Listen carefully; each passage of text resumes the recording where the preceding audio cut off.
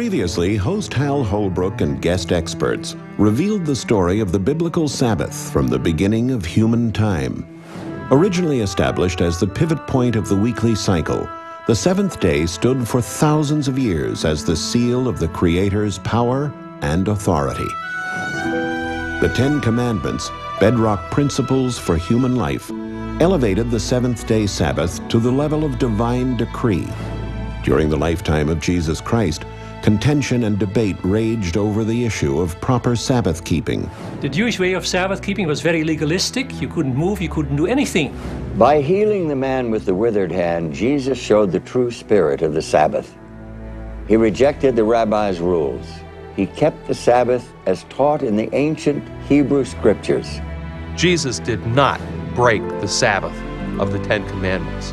What he did was to defy human laws and traditions.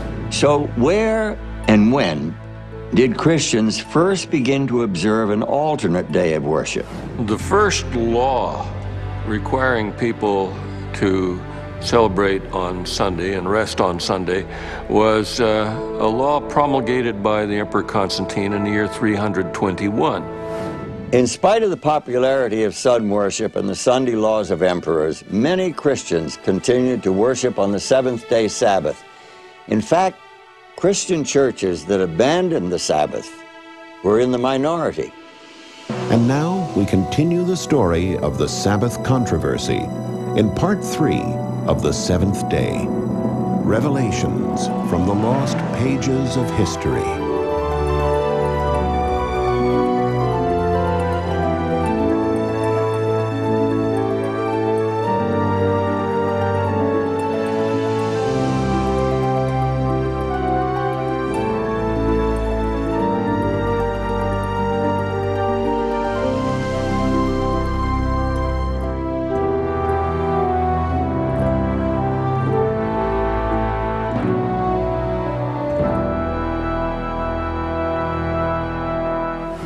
I am Patrick, a sinner most unlearned, the least of all the faithful, and utterly despised by many.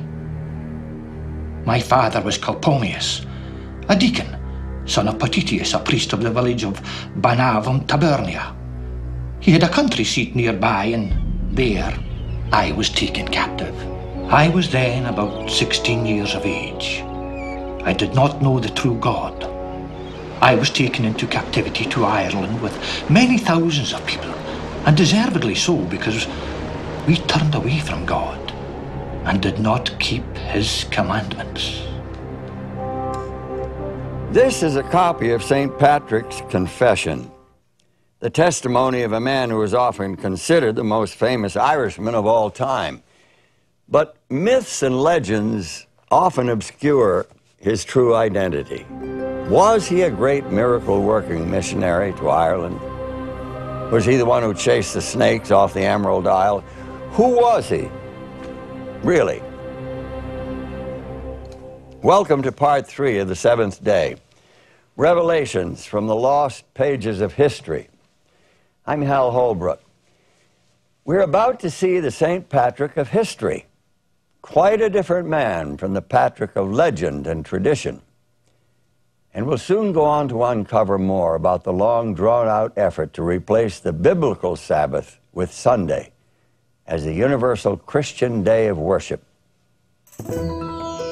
Patrick was born in late 4th century Scotland into a Celtic Christian culture. His religion was quite different from the Latin or Roman Christianity that was taking over in other parts of Western Europe.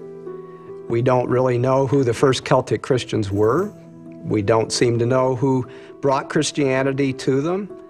We're not even certain when all of that began. But what we do know is what they believed, based on the writings of Patrick and the others. And we know that what they believed was based on their understanding of Scripture. Unlike the theologians of Roman Christianity, who appealed more and more to the teachings of church and councils, Celtic teachers stressed the Bible. This loyalty to the Bible is what separated the Celtic Christians from the much larger Roman Christian community. Because the Bible was the foundation of their faith, it was difficult for them to accept the authority of the Roman Church. You see, the Celtic Church grew up beyond the reach of Roman influence. It was rooted in the Sabbath-keeping church that began with Jesus and his apostles back in the first century. The background from which the Celtic Christians received their Christianity indicates to us that they were strong believers in what the Scriptures said. They wanted to do what the Bible told them to do. That same background indicates for us that they got their Christianity before Sunday keeping came into vogue. There is nothing in Patrick's works which indicates his acceptance of the teachings of church fathers. He appealed solely to the Scriptures in support of what he believed, practiced, and propagated.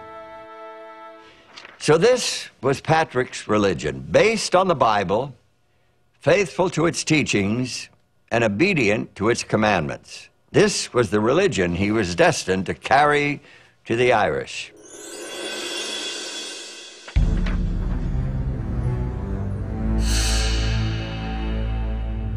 Kidnapped by raiders, Patrick and thousands of others found themselves carried off to Ireland to be sold like so much livestock. There he spent 6 long years working for a farmer as a slave. Every day I had to tend sheep, and many times a day I prayed. The love of God and his fear came to me more and more, and my faith was strengthened. And this even when I was staying in the woods and on the mountains. And I used to get up for prayer before daylight, through snow, through frost, through rain. And there one night I heard in my sleep a voice saying to me, "Soon you will go to your own country." And again after a short while I heard a voice saying to me, "See, your ship is ready." And it was not near, but at a distance of perhaps 200 miles, and I had never been there, nor did I know a living soul there. And then I took to flight, and I left the man with whom I had stayed for 6 years.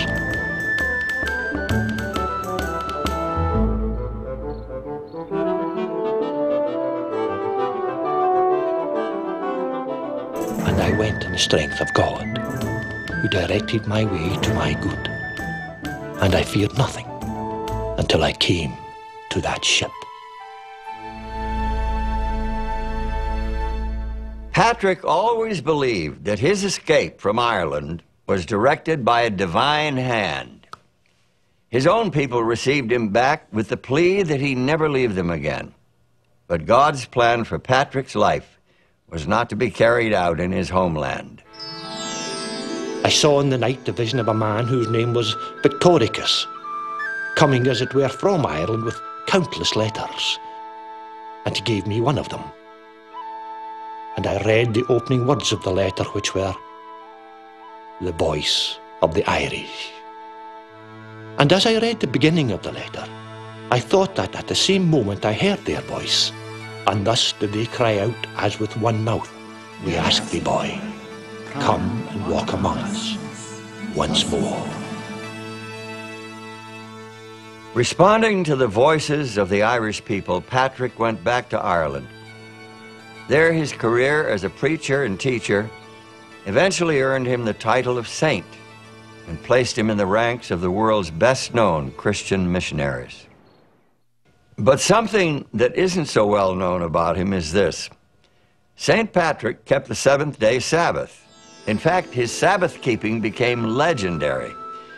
2 centuries after his death, his biographer wrote that every 7th day, Patrick and his friend Victoricus met together for prayer and fellowship. Some historians even think that Patrick's special Sabbath day friend was actually an angel.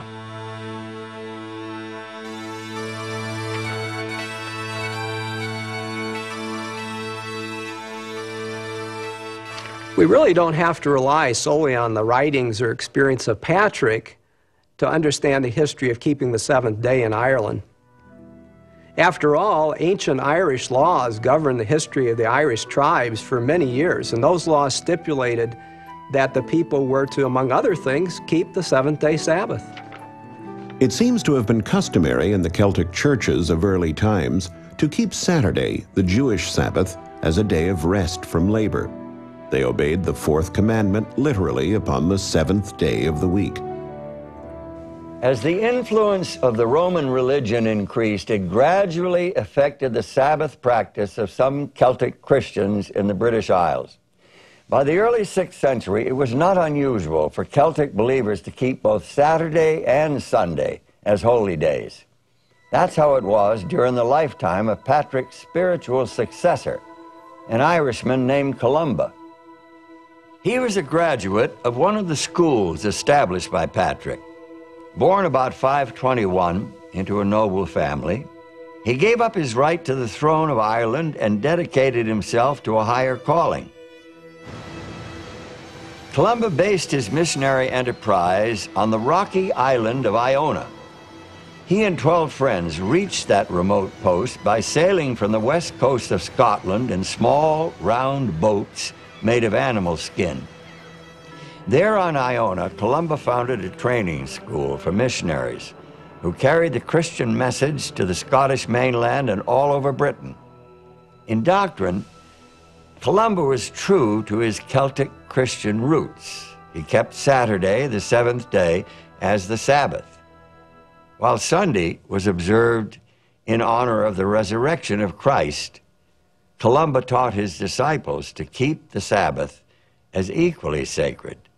His teachings regarding the observance of the Sabbath was that his followers would go out to the edges of the island of Iona, meditate upon creation and the things of God, and read the scriptures and become spiritually charged up on that holy day. Columba and his fellow missionaries firmly planted the Christian religion in Scotland. Their converts resisted the growing influence of Rome, which promoted Sunday as the day of worship. Columba died in 597, but his beliefs lived on for hundreds of years in the religion of the Scots.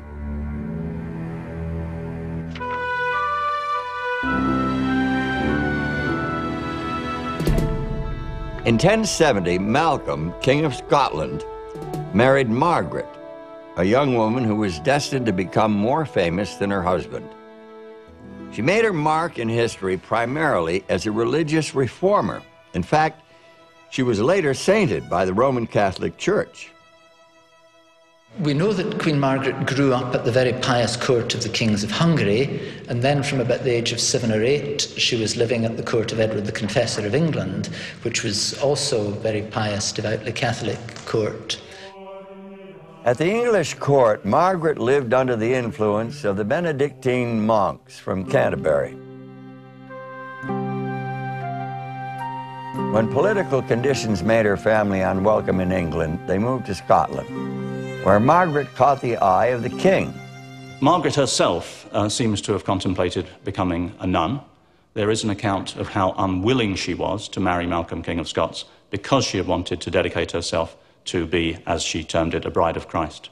Margaret's biographer does tell us that in her early life she was very devoted to the church and she was interested in becoming a religious. But when she came to Scotland and she met Malcolm, her future husband, he asked for her hand in marriage, and according to her biography, she wasn't willing, but she consented because her family requested it, and also because she believed that God was thereby giving her an opportunity to carry out his work in the Kingdom of Scotland. Margaret found the Scottish court somewhat crude and unrefined, so she set about to change all that. She was appalled at the way folks in Scotland practiced their religion. Many still followed the doctrines and traditions brought by Columba from Ireland, nearly 5 centuries earlier. There was one aspect of the people's religion that particularly upset the new queen. When Margaret first came to Scotland, she was dissatisfied with Sunday observance as she found it. She found that lay people tended to carry on their menial labours on Sunday. They may have gone to church first, but thereafter they went about their ordinary everyday tasks, and this was something she tried to prevent. the Queen insisted upon the single and strict observance of the Lord's Day, Sunday. People and clergy alike submitted, but without entirely giving up their reverence for Saturday.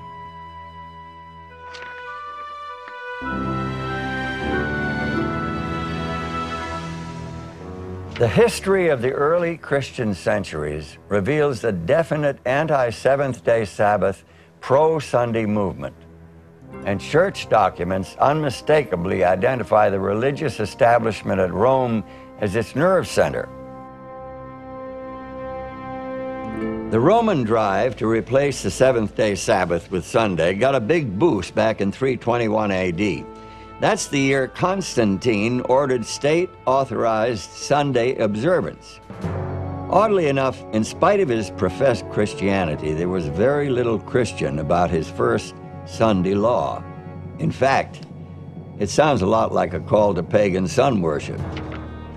On the venerable day of the sun, let the magistrates and people residing in cities rest, and let all workshops be closed. With a sympathetic emperor on the throne, the leaders of the Roman Church gained power and influence. In their councils, they took bold steps to enforce Sunday observance and to urge desecration of the biblical Sabbath. Some of their actions took on a definite anti-Jewish flavor. Christians must not Judaize by resting on the Sabbath, but must work on that day, rather honoring the Lord's Day, Sunday, and if they can, resting then as Christians. But if any shall be found to be Judaizers, let them be anathema from Christ. These pronouncements against Judaizers referred to those who, like the Jews, refused to work on the Sabbath. Christians who did this were to be excommunicated, kicked out of the church. This extreme position against the Sabbath, combined with a strong pro-Sunday stance, became a pillar of Roman Catholic teaching. The Sabbath to Sunday change became a mark of Roman Catholic or papal authority. In 602, Pope Gregory identified Sabbath keepers with the Antichrist. He called them Judaizers because of their determination to observe the seventh day as a day for rest and worship. It has come to my ears that certain men of perverse spirit have sown among you some things that are wrong and opposed to the holy faith, so as to forbid any work done on the Sabbath day. Christians in the Italian city of Milan dared to openly observe the Sabbath no matter what the leadership in Rome wanted. The Church of Milan followed the churches of the East. It seems the Saturday was held in a fair esteem. They, the churches of the East, came together on the Sabbath day to worship Jesus Christ, the Lord of the Sabbath. Over the centuries, the attempt to establish Sunday as a substitute for the biblical Sabbath was probably only mildly successful. But the campaign was really intensified with a move that threatened to drive a deep wedge between the eastern and western branches of Christianity. This move involved a direct assault on the very nature and purpose of Sabbath observance. What was this direct assault? It was a rule forbidding Christians to eat on the seventh day. In other words, a Sabbath fast. This was an anti-Jewish idea that probably originated with Marcion, a heretic who was kicked out of the church back in the 2nd century. Marcion wanted to discredit the Sabbath because it was an image of creation. For him, creation was an evil deed of an evil God, the God of the Old Testament. He distinguished the God of the Old Testament from the God of the New, the God of love. But the church rejected this because creation was a good deed, and the God of the Old Testament is the same with the God of the New. So he turned a celebratory day into a day of lament, and that was his intention. This is why he introduced the Sabbath fast.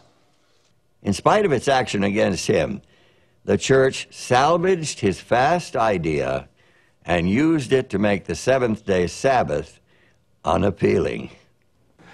Now, this was absolutely contrary to what had been taught in Judaism. In Judaism, Sabbath was a day of feasting. In fact, to fast on the Sabbath meant to break the Sabbath. And so this was another way of distancing Christianity from Judaism.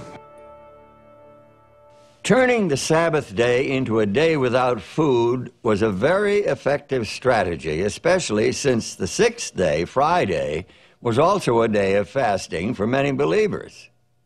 In a single generation, young Christians grew up with a built-in dislike for the Sabbath, the day of fasting and gloom, and with a corresponding attraction to Sunday, the day of celebration and feasting. It was the church in Rome that championed the fasting on Sabbath and the feasting on Sunday. In fact, in the 4th century, Pope Sylvester said that it was good to do this in contempt of the Jews. If every Sunday is to be observed joyfully by the Christians on account of the resurrection, then every Sabbath on account of the burial is to be regarded in execration of the Jews. In other words, Christians were told to fast on the Sabbath as an expression of their contempt for the Jews, even as an acted-out curse against them. But even this particular anti-Sabbath strategy was only partly successful. Prominent church leaders opposed it. Hippolytus, a 3rd century bishop, felt it was a big mistake. Even today, some order fasting on the Sabbath, of which Christ has not spoken, dishonoring even the gospel of Christ. There is even a report that Augustine, one of the most influential of the Roman Church Fathers, came to the defense of church members who ignored the Sabbath fast. The leaders in Rome were eventually successful in imposing the Sabbath fast on their followers in the Western world of Christianity. But the same could not be said for what happened in the East. Where the Orthodox influence was strongest, Eastern Christianity resisted this, and their views on the Sabbath were really quite different. Sabbath fasting does not make any sense for the Orthodox, because the Sabbath is the day that marks two great events, the completion of creation and the completion of redemption. So Sabbath is a day of double celebration and could never be associated with fasting and lament.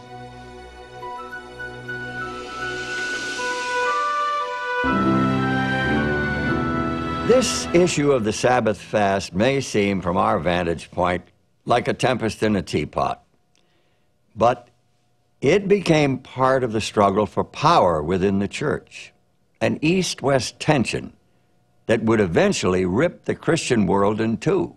In 692, the Emperor Justinian II called a church council in Constantinople. A controversial meeting, it's known as the Council in Trullo, named after the palace where the bishops assembled. This was the Eastern Church's big chance to strike a blow against the growing influence of the Pope in Rome. Canon 55 of the Council of Trullo is based on one of the apostolic canons, Canon 64, and several other canons of local councils. The principle that we get out of all these canons is that you cannot fast on a festive day. Sabbath is a festive day. It celebrates two events, the completion of creation, the completion of redemption, so it could never be associated with fasting.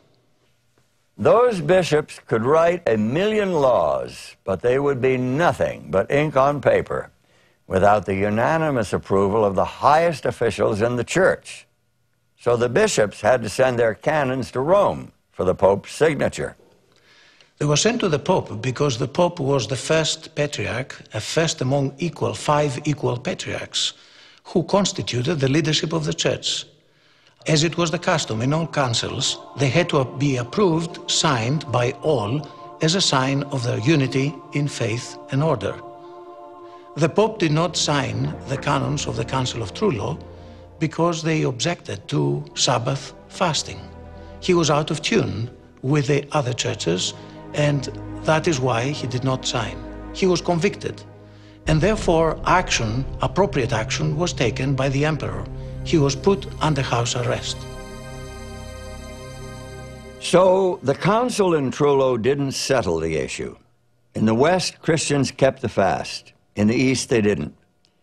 The Sabbath fast persisted as a divisive issue, a symbol of the growing tension between Constantinople and Rome.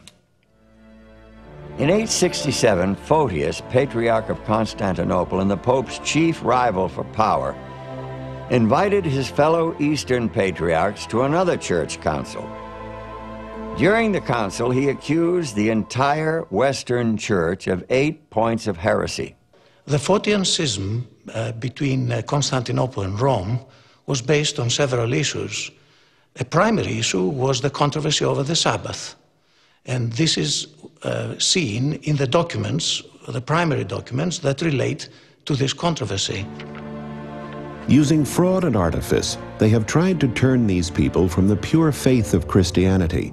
They have required them to observe the Sabbath fast, contrary to the canons of the Church. The two sides had very little interaction for the next 2 centuries. Then the old quarrels were aggravated by new disputes.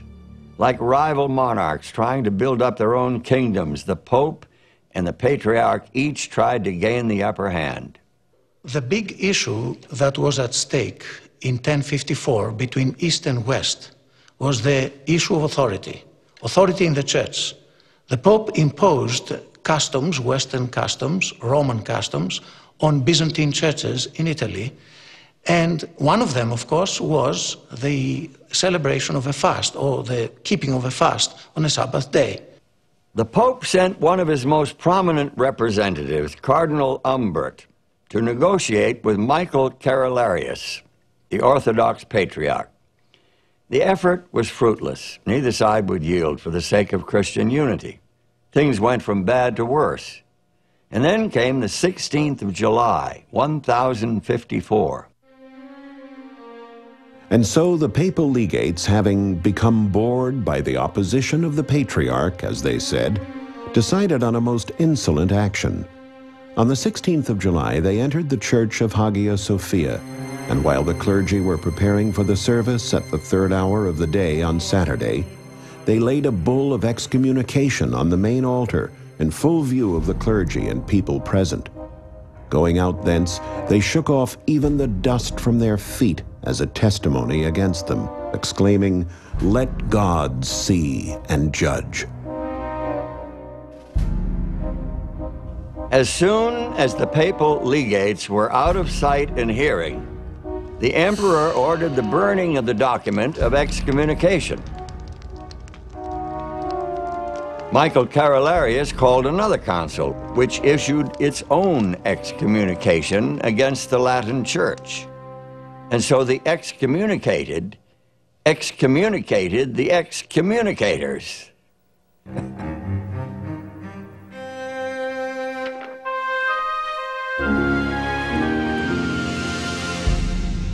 It's clear that loyalty to the Sabbath of the 4th commandment did not die out easily. Roman Church efforts to promote the Sunday alternative continued. One novel approach took the form of a letter that supposedly came directly from heaven. God has enjoined Sunday to be kept holy, for God's own hand has written that command to men, lest they should do either work or servile labor on Sunday. The letter itself claims to have been written by Jesus. We're told that it appeared on the altar of St. Peter in Rome, that the priest who was saying Mass discovered it there and was obviously quite scared by it. A letter from heaven. Think about it. Who wouldn't want one of those to support their opinions? That'd be a pretty convincing weapon of persuasion, especially to the uneducated and superstitious people of medieval times. It's not uncommon in the Middle Ages for people to support their claims by a letter supposedly coming from heaven. There couldn't be any better way of supporting yourself than having a letter from God. It's very difficult to say exactly how the letter reached Ireland, but the most likely explanation is that an Irish monk went on a pilgrimage to the continent, acquired the letter there somehow, and brought it back home with him. However it got there, we do know quite precisely what it said. The whole letter was preserved as part of Irish law. In Ireland, the Epistle of Jesus is one part of a larger collection of works about Sunday observance. The first two elements are quite brief, and they talk about some of the punishments. Then the third element is the letter itself. And finally, we have a lengthy law tract which goes into much more detail about what will happen on an individual basis if certain transgressions of Sunday actually happen. Whatsoever plague and trouble has come into the world, it is through the transgression of Sunday that it has come. There are, moreover, in certain eastern parts, beasts which were sent to men, and it is to avenge the transgression of Sunday they have been sent. Some of the threats in the letter are quite fantastical and perhaps even frightening. We're told that great beasts and locusts are simply waiting to avenge the transgression of Sunday.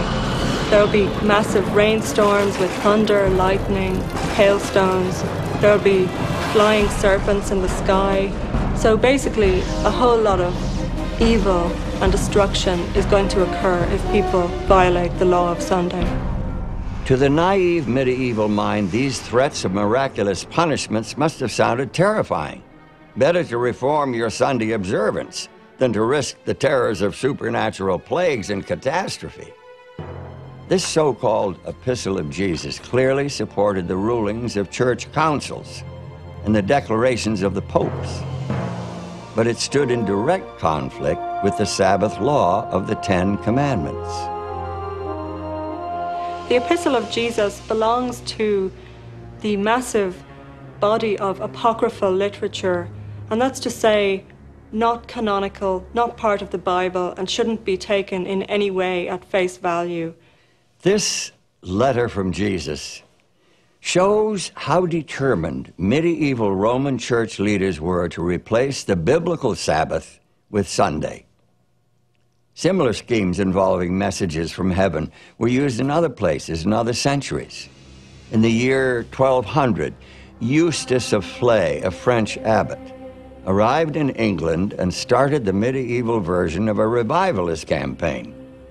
He argued that folks shouldn't buy and sell on Sundays. Realizing that his efforts were unsuccessful, he went home to France.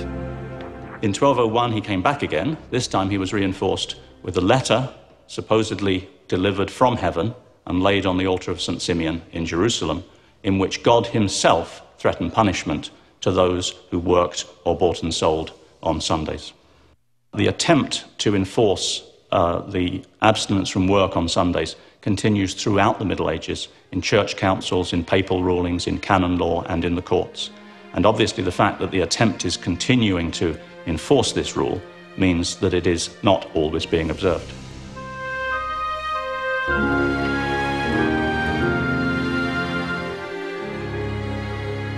In general, however, the Church of Rome succeeded in establishing and enforcing Sunday observance. After all, emperors and kings were under obligation to enforce church law. Besides that, except in a few isolated areas, the church controlled access to the Holy Scriptures. For the most part, the common man depended on the priest for his understanding of the Bible and its teachings. But there were remote places where the Scriptures still existed in the language of the peoples. And in those places, there were very courageous groups who resisted church authority and persisted in keeping the seventh-day Sabbath. In the mountains of northern Spain and Italy and southern France, there are entire groups of individuals who are legendary for their resistance to the power of Rome. People like the Albigenses, the Cathari, the Passaginis, and the Waldenses. Reports from that era tell us that among these groups, there were many who observed the seventh-day Sabbath. Opponents accused the Cathari and some of the Waldenses of teaching that Christians should keep the law of Moses to the letter, including the Sabbath commandment. The Passagini kept the Sabbath because they believed it existed even before the law of the Ten Commandments. There is a 12th century account about a group of Cathari, 4 men and a child, who while traveling near Cologne, France, were captured and burned at the stake for not attending church on the Lord's Day or Sunday. The church-state establishment had the power to impose its will even by force of arms. It did not hesitate to use persecution and coercion against the dissenters. Then, John Wycliffe came on the scene, and the Christian world would never be the same again.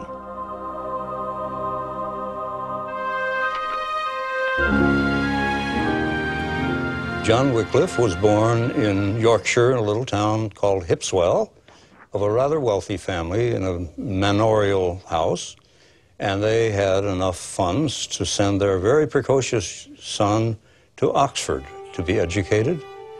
And that became really his home for the rest of his life. That was the center of his life, of his interest, and of his influence.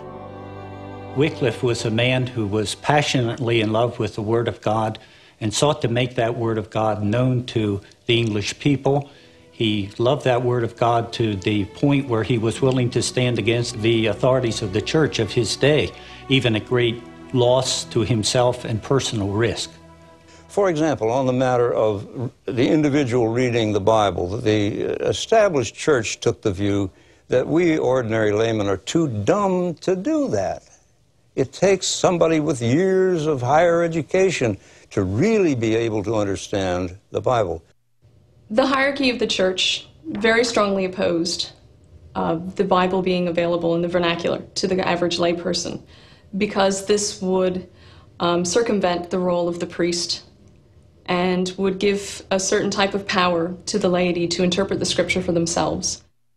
John Wycliffe had a real understanding and respect for the person. At the time in which he lived, all religious instruction and teaching came through the institutional church. And the institutional church was failing in teaching the people the Word of God. Wycliffe thought that the teachings of the Bible were clear enough to be understood by the common people. If they could read it, they could determine for themselves what to believe and how to behave. And I believe to some extent the church was fearful of that, because it would take away the power, the authority, and the prestige that they were enjoying at that time. The motivation that John Wycliffe had for translating the Bible into English goes back to his view that the supreme authority in all matters of faith and conduct is the Bible. Wycliffe was the driving force behind the translation of the Bible into Middle English. We sort of see him as the father of the project. John Wycliffe didn't limit his interest to the translation of the Bible. He became an outspoken and unrelenting critic of the church. His pen became a weapon in his hand. The church provided him with ample targets, like when Pope Innocent III declared that it was necessary for all people to be subject to the Bishop of Rome. John Wycliffe felt that the papal authority, first of all, had no foundation in Scripture, and secondly, he thought that it was very corrupt and had distorted the gospel and had added many human institutions, with the primary purpose of which seemed to be to raise money for Rome, and he objected to the general corruption of the whole papal system. And Wycliffe had the view that the Pope was doing the work of Antichrist. John Wycliffe was viewed by those who were in opposition to him really in two separate ways. One, I believe there was a great admiration for him in the fact that he was a professor of theology and philosophy at Oxford and the best-known theologian of his day. However, they also saw him as a dangerous person. The attitude of the Roman Catholic Church toward John Wycliffe was that he was the greatest of all heretics, of his time anyway, because he attacked the church so vigorously as the Antichrist.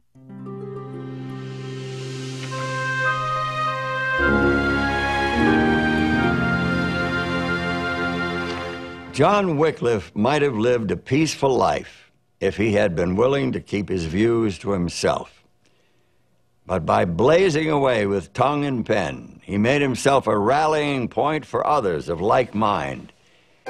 He was a charismatic man who attracted loyal followers and supporters. The followers of John Wycliffe were known as Lollards. The Lollards were inspired by John Wycliffe to distribute the Bible to the ordinary people, the Bible in English. And they went about the countryside with their sandals and their russet gowns and their staffs and very little else, all over England. Initially, the term Lollard was considered derisive and derogatory, and the word itself comes from the Dutch word lullen, which means to mumble, and was used to refer to them as mumblers or religious fanatics too. Eventually, the term is embraced by the Lollards themselves, and in one wonderful text about the biblical translation, they refer to Jesus himself as the greatest luller that ever was. One of the questions of all time is the question of authority. In Wycliffe's day, there were two views. The church felt they had the authority because they were infallible and had been given that right by God. The Lollards, on the other hand, believed that ultimate authority was in God through the scriptures. Eventually, the Lollard movement turned underground and even pietistic. And what I mean by that they began to study the Bible in a more literalistic way. They sought to apply it to their hearts and their lives in a way that was most in agreement with what the text of Scripture said. Some of the Lollards became Sabbatarians, believing that worship should take place on the seventh day according to the Scriptures. Really, the only information we have about the Lollards who were Sabbath keepers are the court records of their trials. For example, we have the story of one of these people, John Seigneau, and he was brought to trial in 1402 for practicing his Sabbatarian beliefs, and he professed that he would continue to do so until someone could prove from Scripture that he was in error. With this view of the sacred Scriptures, it's not surprising that there were Sabbath keepers among those Lollards. They were forerunners of many who would rediscover the seventh-day Sabbath during the Protestant Reformation.